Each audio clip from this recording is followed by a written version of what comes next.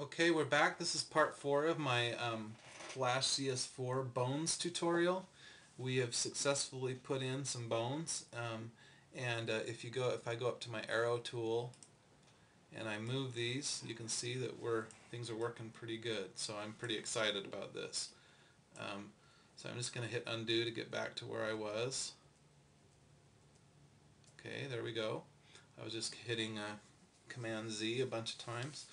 So now I'm going to link up the rest of his arms. So I'm going to scroll over a little here and go back to my bones tool just by hitting the X on the keyboard, and I'm going to drag, and I'm going to drop down to where I want the next pivot point to be.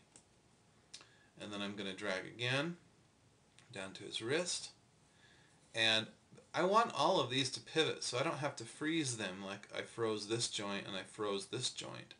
Or maybe it was this one, I can't remember.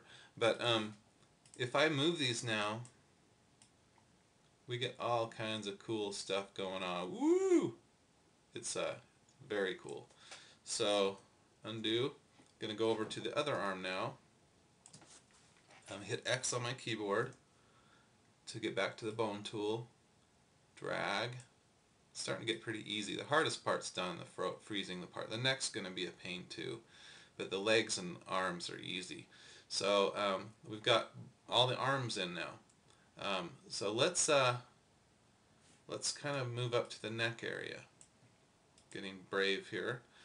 This is going to be kind of a pain, and I actually need to think this through a little. I'm going to go back to my arrow tool. I have this non-pivoting point, and I want this to be, I think, I'm just trying to think here if I need this point or not. I don't need this point because I can just use the head. Let's just try this. I might be wrong, and I can always undo back.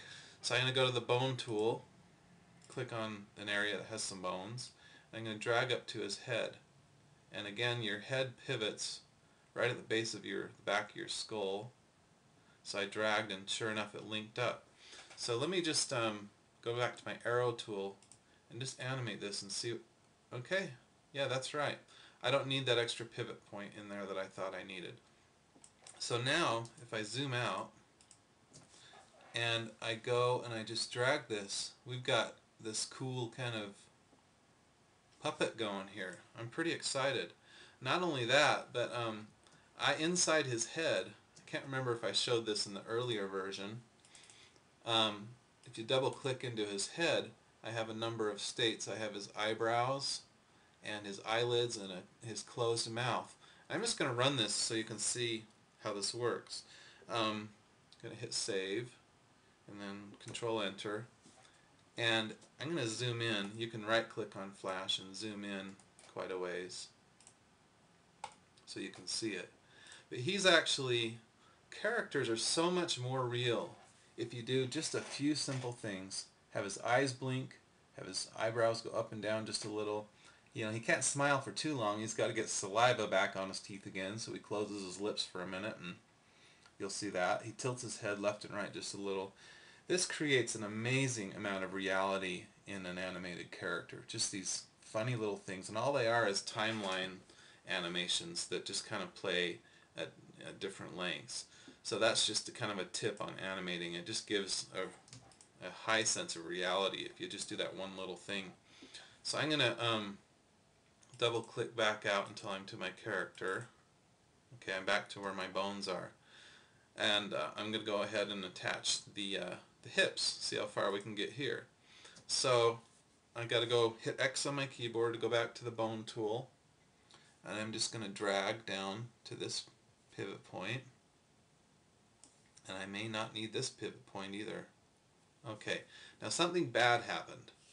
Why did the skeleton go away, and why did my cell phone's going to make my speakers buzz? Got to move it.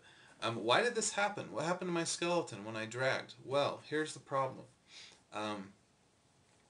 This movie clip was in front of all this up here. So whatever you drag from, because of the layering, Flash thought I was starting a new skeleton here, and so it created a new skeleton.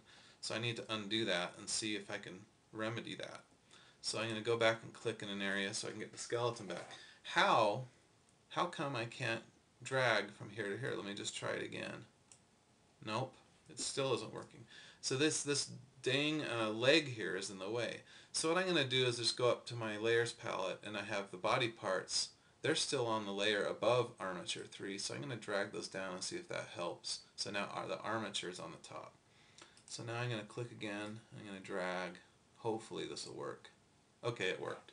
So these leg graphics were in the way of me clicking on what I needed to click on. Now, this right here isn't pivoting, which means this won't pivot, which means I need to attach the two legs, the ball and socket. I'm going to go ahead and do that. That's about where the ball and socket joint is, I would think. And now one thing about my character here is I have, for his two legs, you can see how I have something in the way here, so when his legs spread, that looks right.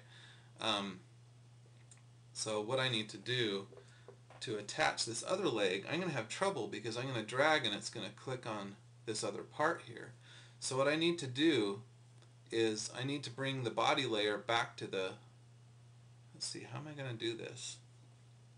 This is a pain. I'll think about it and start the next tutorial with that.